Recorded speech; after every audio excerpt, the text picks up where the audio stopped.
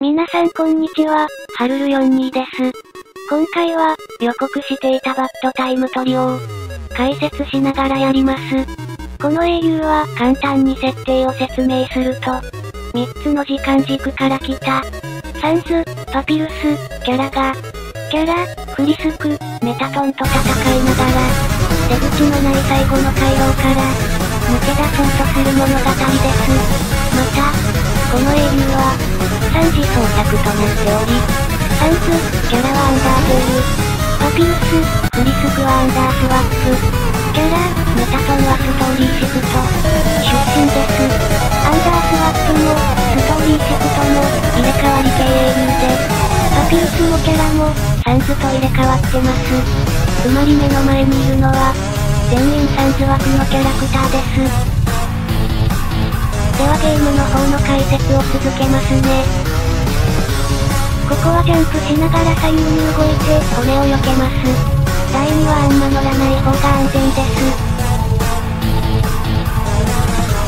ああもったいないとこで食らった。ここは X キーを押してゆっくり移動します。ここら辺は完全に覚えゲーです。マイクが出ていった瞬間に左、そして斜め左下。ここは運ゲー。ここも覚えゲーですね。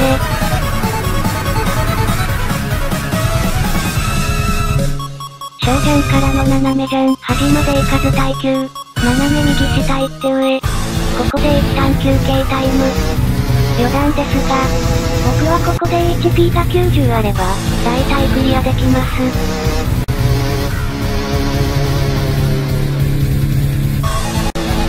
戻ってきましたね。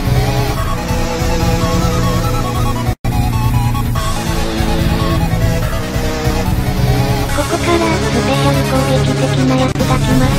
ここは移動キー前押し。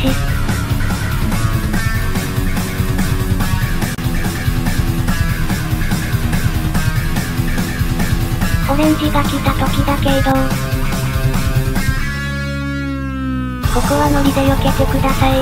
コツとかないです。上行ってブラスターが終わったらすぐ下。これは1本だけの骨に沿ったらうまくいきます。ナイフが危ない。斜めにジャンプ。飛びすぎ注意。いつもの選択肢。ここで反対回り。ここまで行った人。クリアおめでとう。でもよそ見してると死ぬよ。